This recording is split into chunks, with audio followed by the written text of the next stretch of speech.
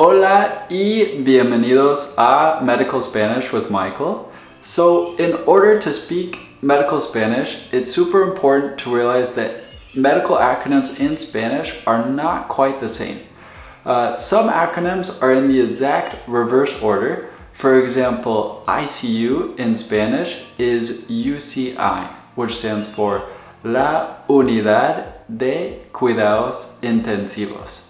But sometimes they aren't exactly in the reverse order. For example, the Spanish acronym for COPD is EPOC, and the Spanish acronym for PCOS is SOP.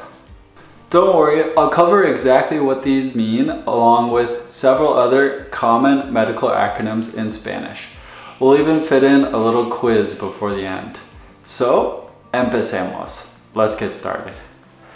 Starting off with the CT scan, which we know the longer version of that is a CAT scan. So in Spanish, a CT scan is una TAC, una tomografía axial computarizada. And to say an IV in Spanish, then you would say una VI, which stands for vía intravenosa, vía intravenosa.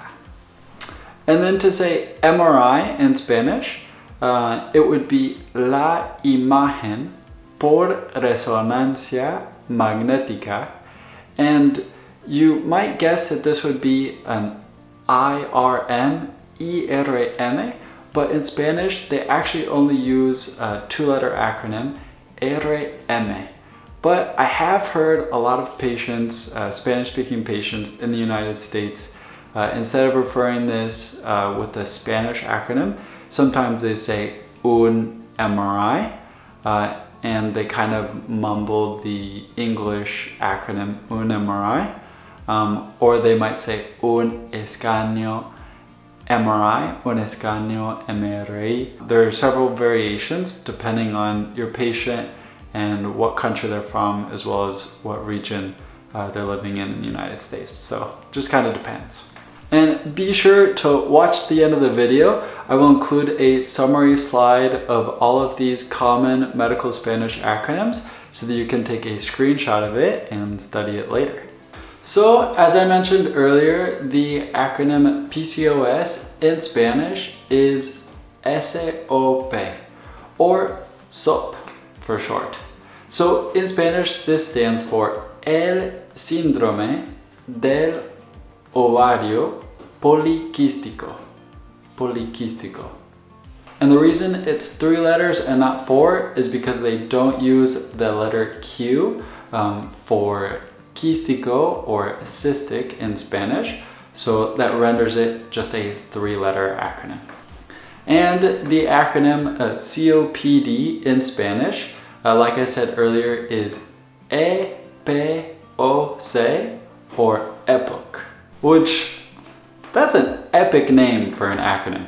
I'm so sorry, I couldn't resist. But this stands for La Enfermedad Pulmonar Obstructiva Crónica. And to say STD in Spanish, this would be ETS, which stands for La Enfermedad de Transmisión Sexual. And you might notice that these last 2 acronyms are almost exactly reverse of the order in English. And you can notice that it's common if you have a D in the English acronym, which stands for disease, then that'll just change to an E in the Spanish acronym for enfermedad. And continuing with IUD, which in Spanish would be DIU or DIU, not a DUI. This stands for El Dispositivo Intrauterino.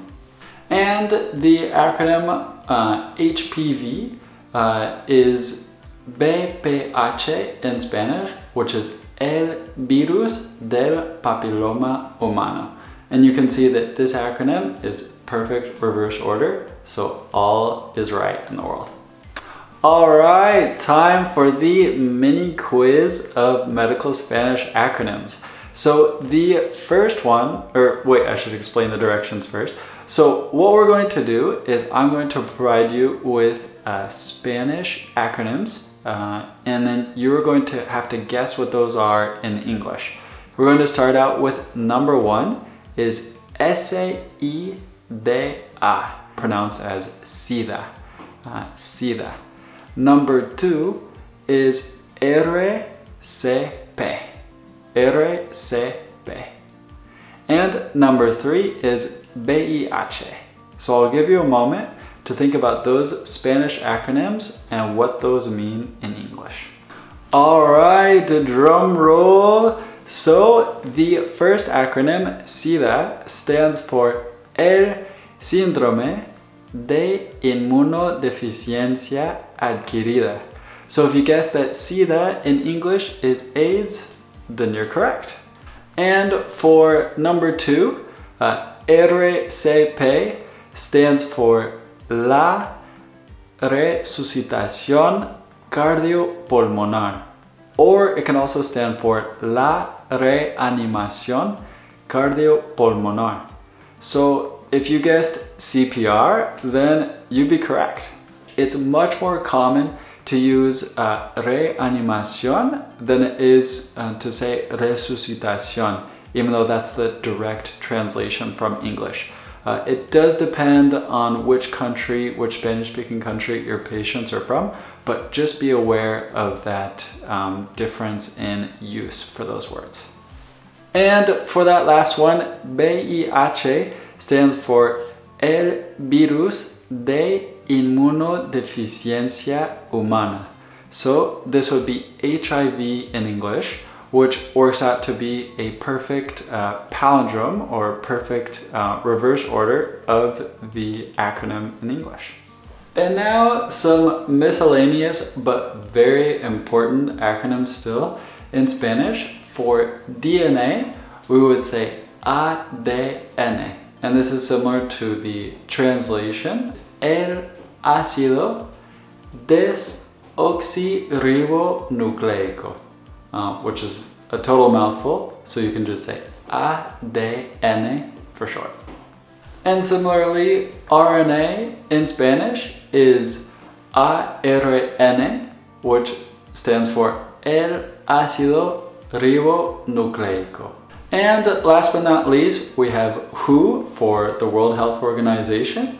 So this would be OMS, which is La Organización Mundial de la Salud.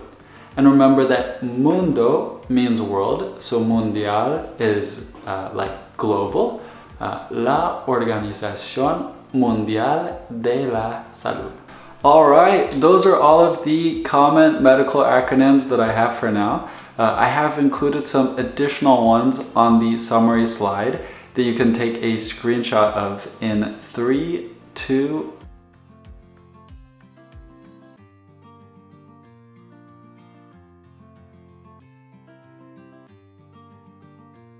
Muchas gracias por ver el video y nos vemos en el próximo video. Thank you all for watching, and I'll see you all in the next video.